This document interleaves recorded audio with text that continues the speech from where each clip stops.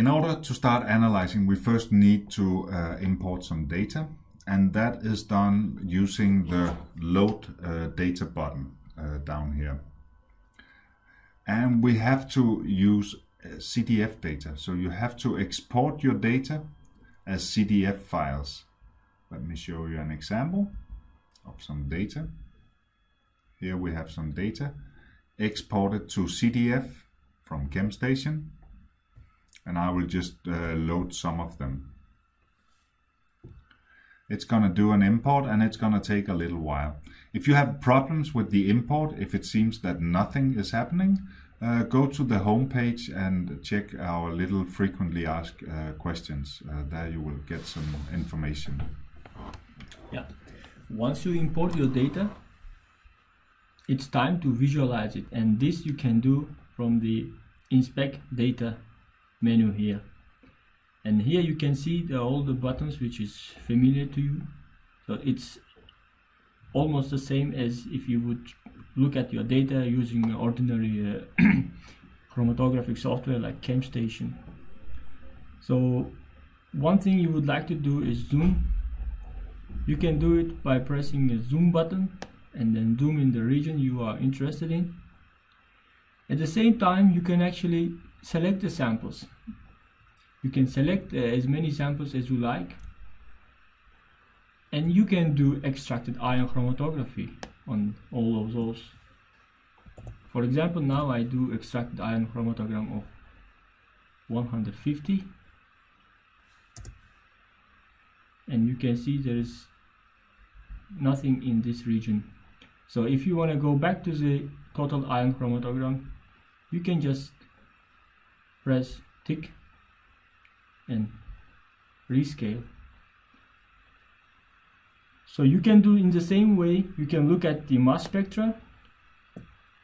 For instance, in this case, I want to look at the mass spectrum of the peak around 12 minutes. So in order to do that, you need to press a button called View Spectra,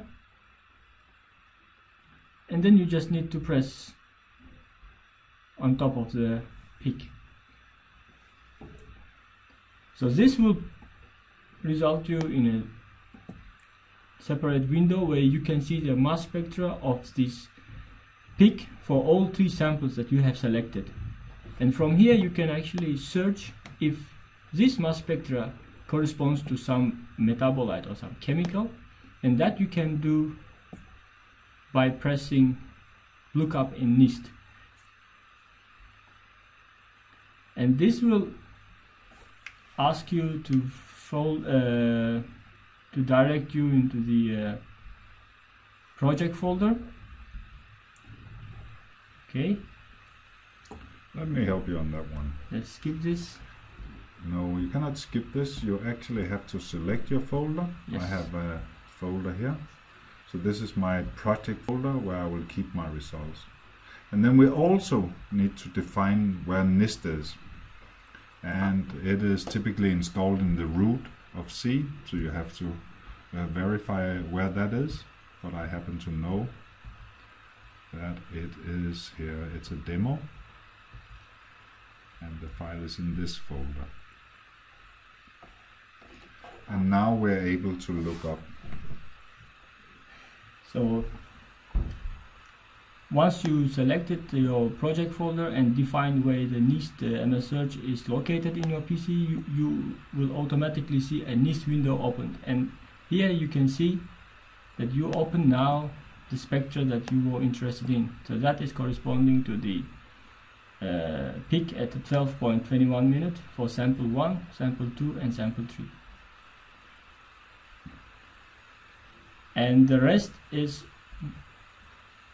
known to you, how to annotate the peaks from the NIST. So you have to read the manual of the NIST in order to make sure that your peak is the right one that you are searching for.